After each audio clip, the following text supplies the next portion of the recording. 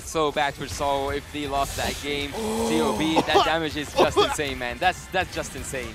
Yeah, but right now the Ahoy brothers, they have the Lord. They cannot make a mistake. It's 25 minutes into the game. Hoon don't get caught. Zia don't get caught. They're pushing the mid lane inhibitor. They got it. Best player one gets Magister, and Hoon right now gets targeted. Sunset Lover is not going to commit. Yep.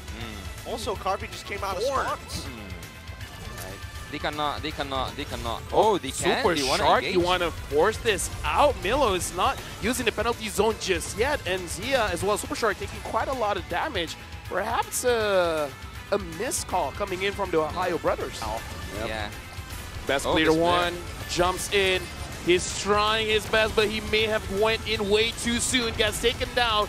Magister secures the Lord, and Super Shark is going to get taken down. Same as Hoon. KAIRI secures the kill, and now Zia trying to 1v5. He gets Sao, but that's all he's going to get. Sao! He died, but he secures the kill, and it's a wipeout! Oh my goodness. What a game this has been. Mielo is coming back up in about 6 more seconds, but all the rest of his teammates, more than a minute worth of their timer. And Dios Vault, they're going to start walking in towards that crystal side finally. And even no matter what, Sabo's like, I've done my job. Sao Look MVP. at me. Sao MVP. Right now, Magister is going to get taken down. Milo's going to try his best. He got KAIRI, but looks like Dios Vault got that crystal.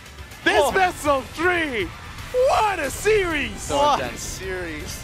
What an interesting. Initially, game 1 and game 2 were looking like a mirror matchup, but here in game number 3, we have Deo's Ball taking it away.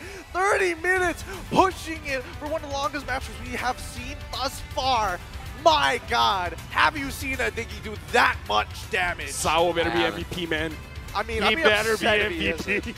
Oh, that is such a depressing game. Getting poked out in that particular manner. Oh my goodness. Yeah, that was a really intense game. I would actually give the MVP with pleasure to Sao this game. He did deserve that win with that Diggy that I didn't even imagine will go with full damage. Oh boy, what a matchup between very grueling, very endurance heavy. It really depends how much patience and stamina you have, and this time it's going to be EECA's representatives that comes out on top. But do not worry, there's still more matches to be played here in Group D, and especially for the Ohio brothers, it doesn't mean that they're out of the tournament just yet. They have redemption games.